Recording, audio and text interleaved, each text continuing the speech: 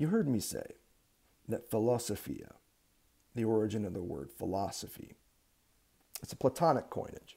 He made that shit up. It's love of wisdom. Lacan, however, you've heard me say, is interested more in truth. And here we have a sense of now what truth is. The love of truth he's talking about is a love of incompletion. It is a love of weakness. It is a love of castration. It is a love of impotence. This is the truth that is loved by the analyst. This is the truth that is loved by the theorist. And the theorist, in this sense, is not a philosopher. Professors love wisdom. Psychoanalysts love truth. What does it mean exactly, then, to love truth? I present this as a furtherance of our review here, in anticipation of what is about to happen in the final chapter of Seminar 17. To love truth, you've heard me say, is to love the part of it that can be said. Here's that half saying. But here's the hook, man.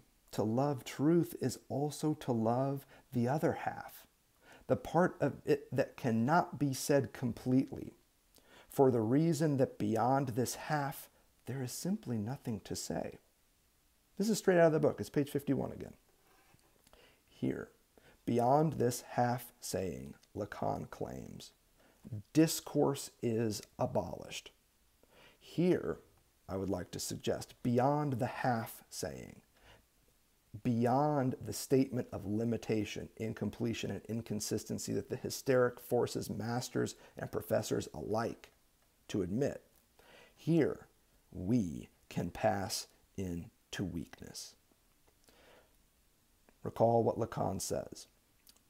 The love of truth is the love of weakness, the love of what truth's half-saying hide, namely castration. Which brings us to page 52, a really terrific page to have in mind as we're about to jump forward into the 180s. This love of weakness, that is the love of castration, according to Lacan on page 52, recall this famous passage. And if it's not famous, it damn well ought to be. This is, in fact, the essence of love. The love of weakness as castration, as impotence, is the very essence of what Lacan means by love. Recall this passage on page 52. It is upon this that everything that has to do with truth is constructed. That there is a love of weakness is no doubt the essence of love. As I have said, love is giving what one doesn't have, namely what might make good this original weakness. And just to be clear, what again is this original weakness? Go to the paragraph above. What is the love of truth? Lacan asked toward the top of 52. And then by the end of that paragraph, he's ready to cough it up. The love of truth is the love of this weakness whose veil we have lifted. It's the love of what truth hides, what is called castration. This is why truth as a half-saying is so damn important, because it unconceals the fact that there is something there beyond what can be said at the limit of knowledge. Beyond the statement of the impossible is the impossible itself, qua castration. And when you love truth, you love both of its sides. You love the parts of it that can be stated. Here are my limits. This is where I can go no further. And this is the outer limit of where we have found ourselves in this particular discourse formation. But what you also love is your own ignorance of what lies beyond that statement of limits. That is what the love of truth is for Lacan. You've heard me say that this is connected to the discourse of the analyst. That is precisely what is at stake throughout Seminar 17. What I want to add is that it's typically understood that Seminar 17 is a seminar about knowledge. That is not false, but it is only part of what is at stake in Seminar 17. Seminar 17 isn't simply about knowledge, it's about love.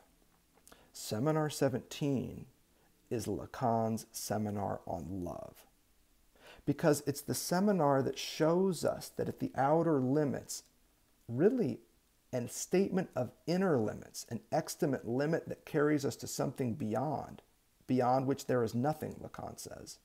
This is what's up with knowledge.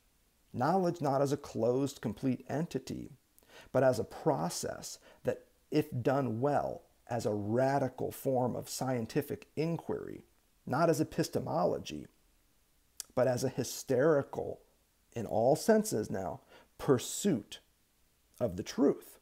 Not in service to knowledge, but in service to a knowledge process that yields truth, and truth as a half-saying, and also a half-saying that shows us the point beyond which we can say nothing at all, where discourse, Lacan says, is abolished.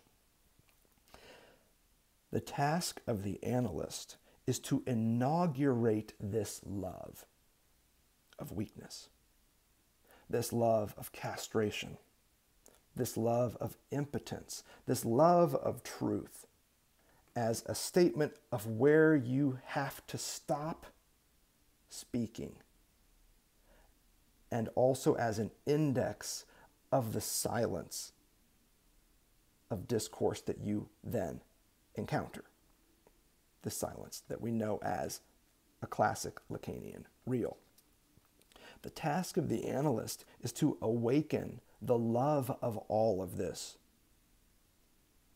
in the analysand.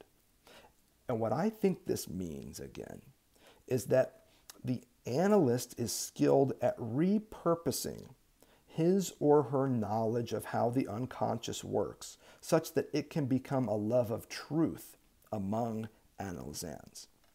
Where the analyst's knowledge was, hear me now, the analysand's love of truth, weakness, and of love itself must become.